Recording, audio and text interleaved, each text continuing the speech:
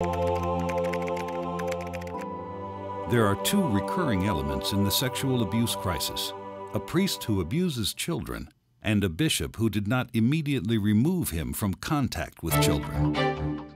On January 6, 2002, the Boston Globe published the story of Father John Geoghegan, who for 30 years had abused more than 130 children. Boston Cardinal Bernard Law thought the problem could be solved by moving him to a new parish after abuse cases. So John Geoghegan was transferred to half a dozen parishes. At each new parish, parents complained to the archdiocese that the priest had abused children. Geoghegan's case triggered a wave of complaints against other American bishops who had also put avoidance of scandal above the safety of children.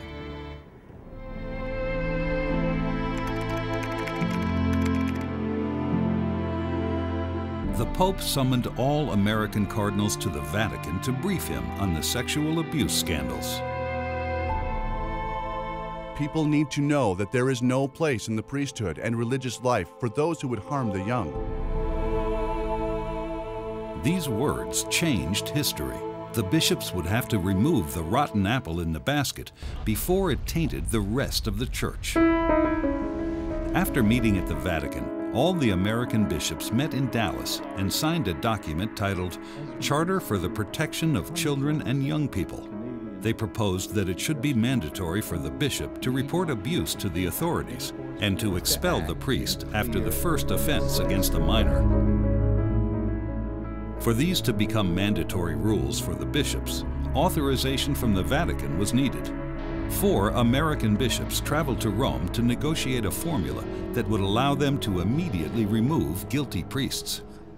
Some senior Vatican officials thought that these aggressive policies, the so-called one strike and you're out policy, is what the church needed. Others were quite opposed to it because they felt it's a betrayal of the church's long tradition of canon law, which does not use one-size-fits-all penalties. Only one cardinal fully supported the determination of the 4 American bishops: the prefect of the Congregation for the Doctrine of the Faith, Joseph Ratzinger. His support was critical in getting what they proposed. The American bishops proposed not just a set of policies, but actual binding norms under church law. They came to Rome to get the approval for them, which is technically called a recognitio. And after a bit of back and forth, that recognitio was granted, so that by 2002, we didn't just have a climate of goodwill or a sort of gentleman's commitment to doing this right. We had binding law that bishops were obliged to follow. As a result, the proposals became the essential norms, the essential rules that every American bishop had to follow.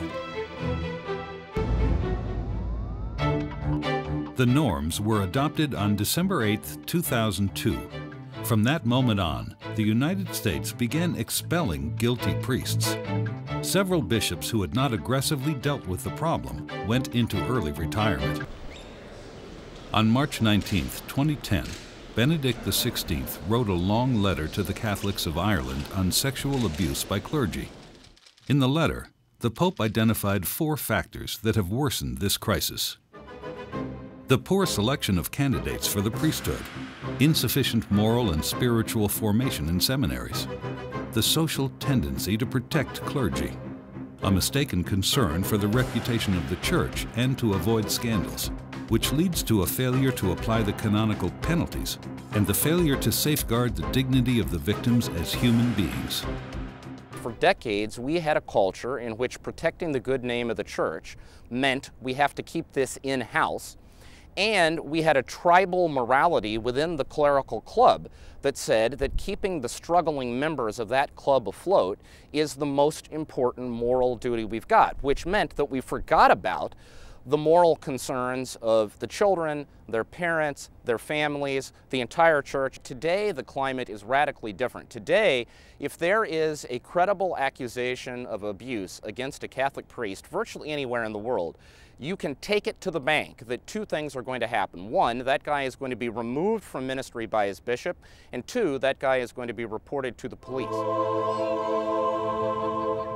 Child abuse is seriously harmful, and unfortunately, as old as humanity.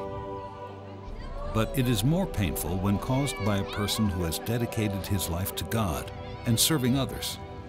Good intentions are not enough. In places where no cleanup is attempted, the bad apples will continue doing harm to new victims and damaging the image of priests. Slave trade lasted until the 19th century, but it finally ended.